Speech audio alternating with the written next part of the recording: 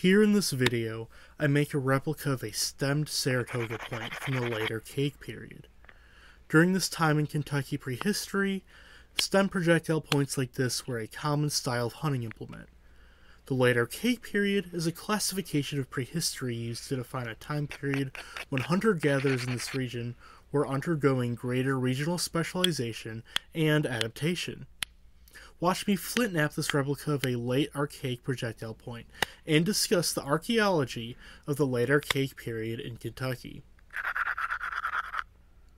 I start with a large flake of Newman chert, trying to establish an even edge and profile all around the piece, eliminating large high spots and flaws. Newman chert originates from the Haney and Paoli members of the Newman limestone, primarily in eastern Kentucky.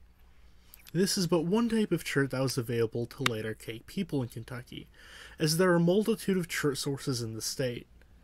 In the Green River region, which I focus on in this video, St. Genevieve chert, Boyle chert, and Muldra chert would have been several local types of flint that were used extensively. As the flake I'm working is reduced into an early stage biface, I can begin removing flakes to thin it down. The Late Archaic period in Kentucky is defined from about 5,000 to 3,000 years before present by archaeologists. While Late Archaic people were hunter-gatherers, their society was more socially complex than that of their ancestors, and they were also less mobile than them. This decrease in mobility seems to have led to more regional styles of projectile points and other forms of material culture. While there isn't evidence for year-round settlement, these people seem to have moved in seasonal rounds, involving a cool season dispersal into upland areas and warm season aggregation at locations along major rivers. Late Archaic social complexity is evidenced by exotic goods deposited in burials, such as copper and marine shell. These would have been obtained through exchange across large social networks between groups of people in other regions, such as the Great Lakes and the Gulf Coast. Selective inclusion of these types of items in burials is evidence for a degree of social differentiation among Late Archaic societal structures. Stem projectile points like the Saratoga point I'm replicating seem to have been a common technological trend during the Late Archaic period. These people flint-knapped other types of tools, such as scrapers for processing hides, drills, spoke shaves, and more. Like during the Middle Archaic period, they used groundstone technology to make grooved stone axes and food processing tools, like mortars, pestles, manos, and metates.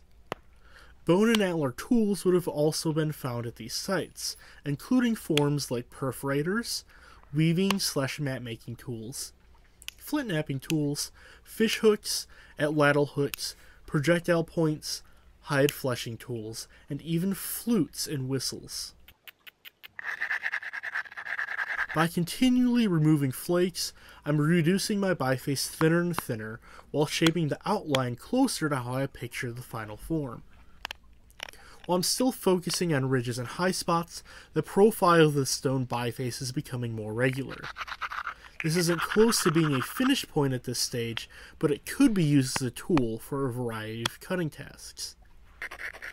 Prehistoric people would have often used bifaces like this, and then later knapped it down to an actual projectile point after it became dull or their existing gear needed replacing. Projectile points like my replica would have been used as an atlatl or spear thrower tip for hunting, although they likely had secondary function as knives as well. Late Archaic people hunted white-tailed deer primarily, as well as turkey and other small animals. Shellfish in Kentucky's regions like the Green River were gathered extensively as a food source. Hickory nuts continue to be gathered as the most important plant food resource. Squash, sunflower, marsh elder, quinoa pod, and other plants were also important food resources for them. One major advantage of these plants is that the seeds could be stored and sustain groups in the lean times from winter to early spring.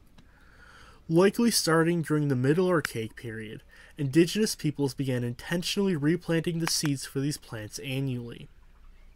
By the Late Archaic period, seed remains recovered at archaeological sites begin to show changes indicative of domestication. But these cultigens made up a minor part of their diet for now. Later on, these plants would become the focus of intensive horticulture. Green River Late Archaic sites are quite famous, known for their large shell middens with cemeteries of up to hundreds of people. At the Indian Knoll site, there were over 880 burials recovered during one excavation. While excavating burials like these are now something archaeologists take care to avoid, these excavations did give unprecedented insight into the lives of late archaic people. One important discovery was that of lattice hooks, handles, and stone weights in these graves, which have been interpreted as spear thrower components. 44 burials had at least one of these components, while 13 had at least two of these pieces in alignment with each other. At the time, this was the oldest definitive evidence of atlatl use in North America. Traces of naturally occurring asphaltum, used to join the pieces to a central wooden shaft, were found adhering to some of these atlatl components. Late Archaic burials in the Green River region were also found to contain numerous marine shell beaded necklaces, bracelets, and pendants, sourced from other groups far away.